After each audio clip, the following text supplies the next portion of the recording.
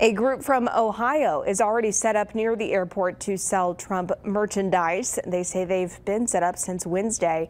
So far, they've seen a handful of customers gear up for the rally, but they are awaiting the huge crowd expected to flood the area in a few days.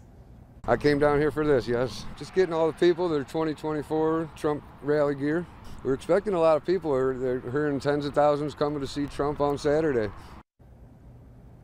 A few other vendors are also set up near the airport, and more are expected to arrive tomorrow. KWTX will have live coverage of President Donald Trump's Waco visit on air and online throughout the day Saturday, beginning with KWTX News 10 this morning with Megan Boyd at 8 a.m.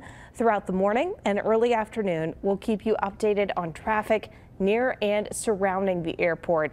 At 5 p.m., the former president's address will be carried live on KWTX, KWT Extra, our social media platforms, and on our Telemundo Central Texas. Our coverage will continue through KWTX News 10 at 6 Saturday night, and our team will have a complete wrap-up of the visit and reaction on KWTX News 10 at 10.